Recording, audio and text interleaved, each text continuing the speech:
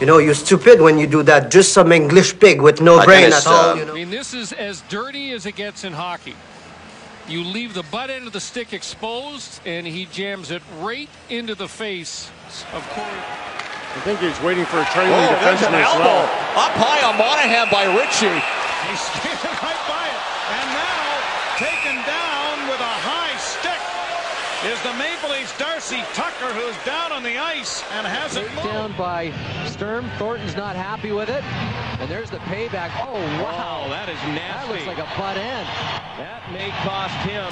His face. Oh, we've seen this a lot from Alex Burrows up in Vancouver, and he hits him right in the face with his butt end. Oh, my. Some nasty stuff right here as he gets his stick and just rakes the face of Dylan DeMello, who was injured on the play. A butt end. Hey, if the NHL is going to suspend guys for headshots, there it is. There it is. Yeah, it was a cheap shot, but it's a headshot. Yeah, player, everybody thinks he's going to be a rookie of the year, and look at that stick come right out and get Gostisbehere. This will give you a better angle right there from Chimera. Boy, keep it.